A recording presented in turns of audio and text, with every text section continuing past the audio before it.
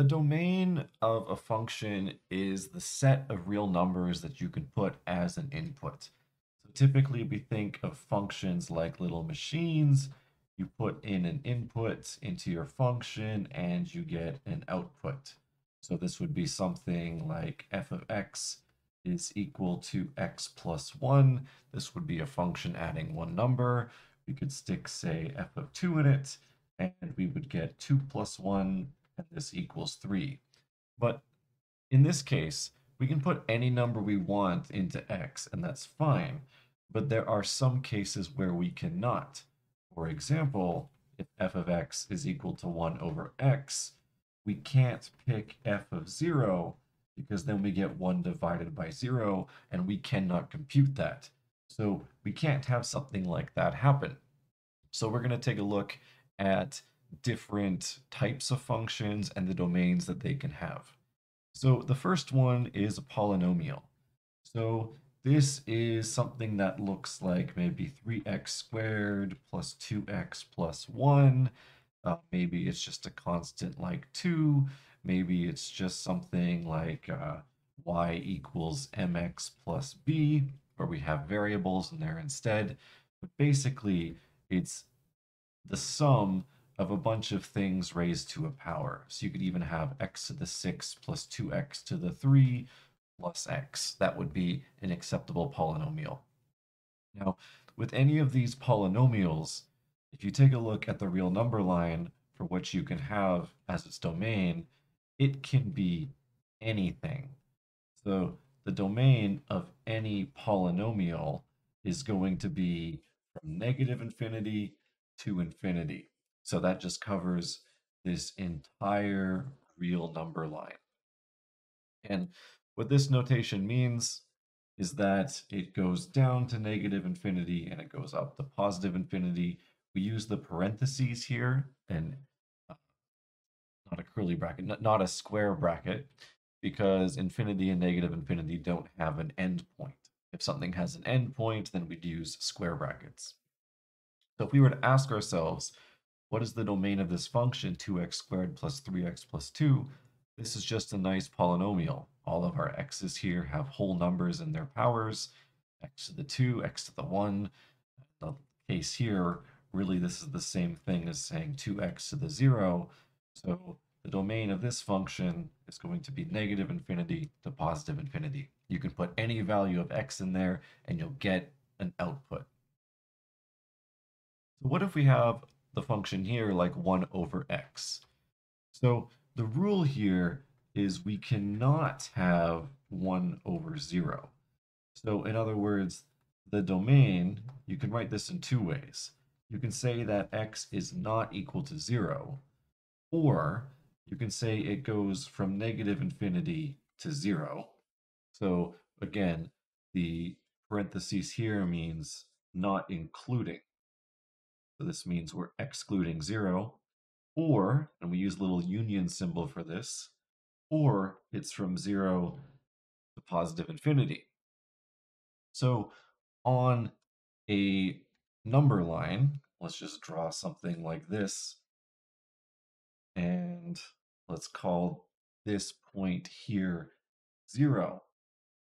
That would be like saying that our domain reaches almost 0 and covers all of this area right here, going to infinity, the negative direction, and all of this area here going to infinity in the positive direction. So the only thing we can't put in for 1 over x is 0. We can put in any other number. Now here's something a little bit more complicated. What is the domain of x over x squared minus 5x plus 6? Now in order to figure this out, we're going to have to do some factorization. So x is going to stay on top, but when we factor out the bottom, we're going to get that this is, well, we have to get negative 5, and we also have to get to 6 through multiplication. So this is going to be x minus 3 times x minus 2. Now, this doesn't really look exactly like what we've seen up top before, but remember the restriction for the bottom here. is that x cannot equal 0. So we have to ask ourselves, which values give x equal to 0 in the denominator?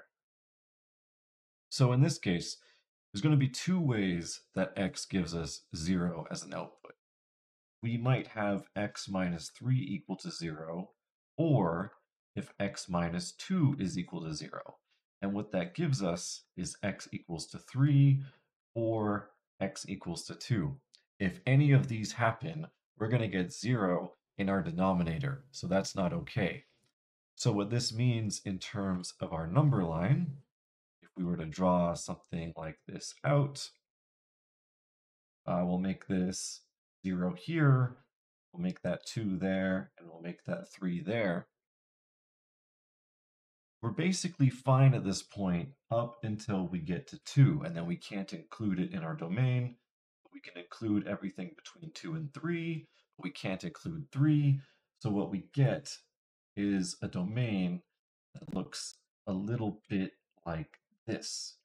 So we just can't include 2 and 3. So in this case, the domain is going to be everything from negative infinity up to 2. It's going to include everything between 2 and 3. And it's going to include everything from 3 to positive infinity. So this just allows us to not have 2 and 3 in our domain. So that's how we can write the domain for this. You might also see this in another notation where you can say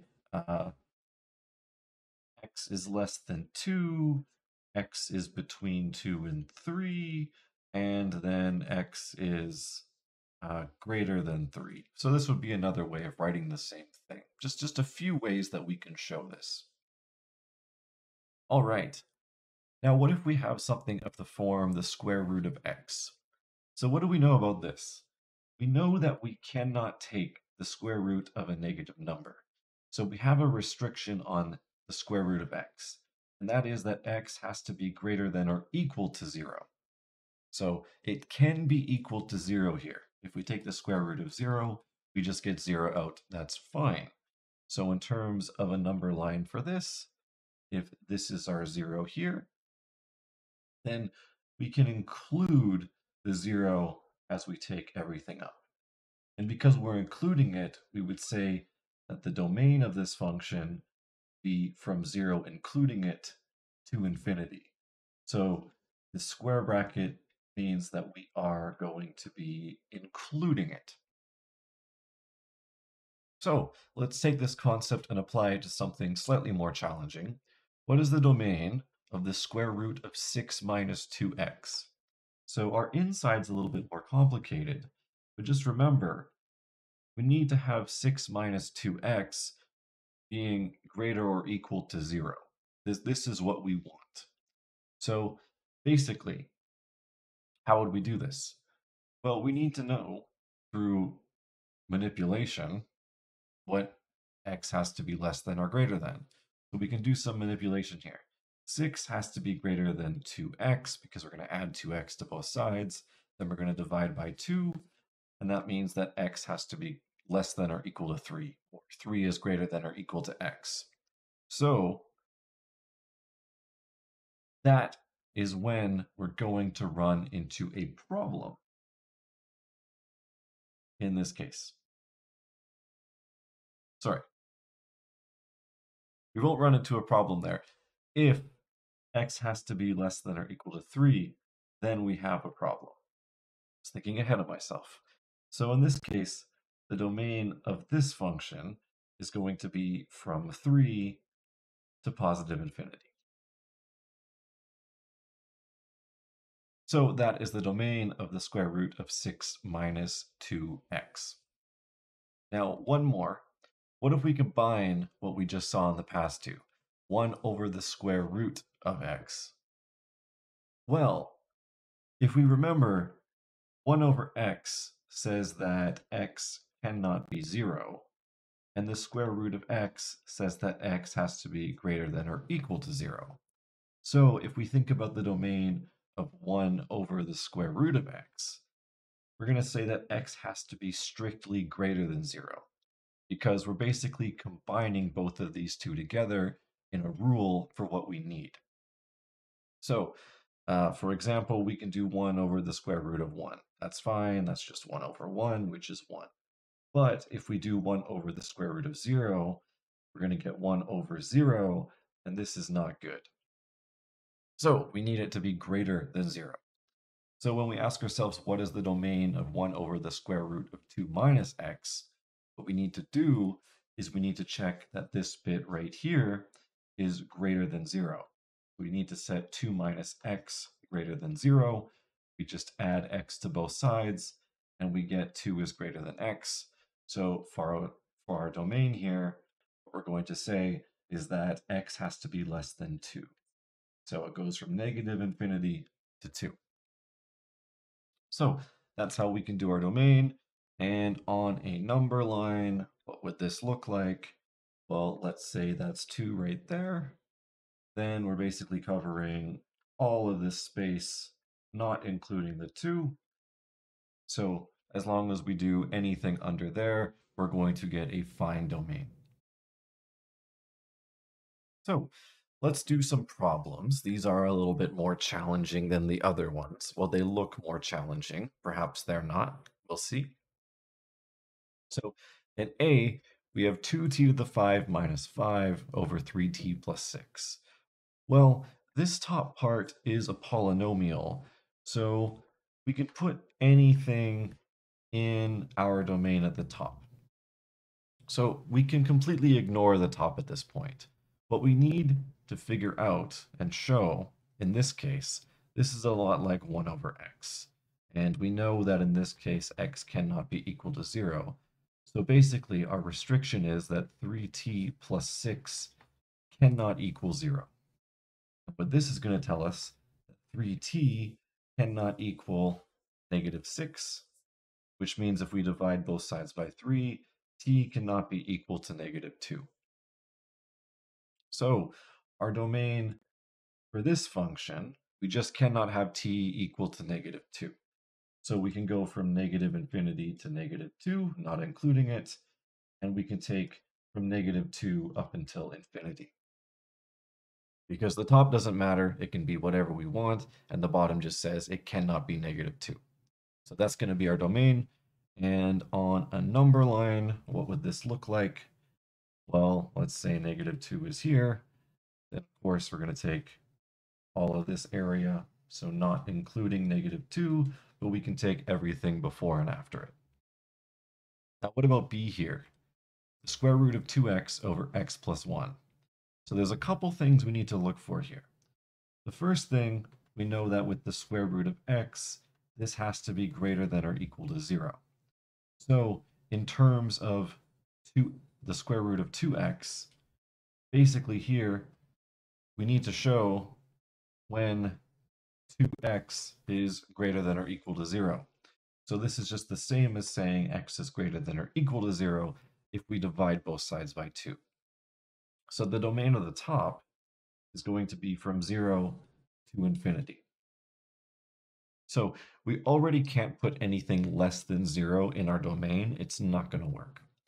Now with the bottom, 1 over x plus 1, we know that with 1 over x, x cannot be 0. So in other words, x plus 1 cannot equal 0, which means if we subtract 1 from both sides, x cannot be negative 1. So in terms of the domain of this little bit right here, this says that we can have negative infinity to negative 1 union negative 1 to infinity. Now, what happens when we have two different domains? So we need to look to see where the domains are acceptable for the top and the bottom. So if we draw a number line here, we know in the top that we are restricted from 0. We can include 0 all the way to positive infinity. So let's just call this our orange. Now, in terms of our green here, we just can't include -1. So we can go from -1 to negative infinity, and we can go from -1 all the way to positive infinity. Now, the overlapping areas here, which we'll do in blue, is everything from 0 to positive infinity. So this is the domain of our entire function. So the domain of square root of 2x over x plus 1 is going to be from 0 to positive infinity. So as long as we put in values in that region, we'll be able to get an acceptable output. So this was a video on finding domains. Hopefully it helped. If you have any questions, you can leave them down in the comments below, and I'll do my best to answer them.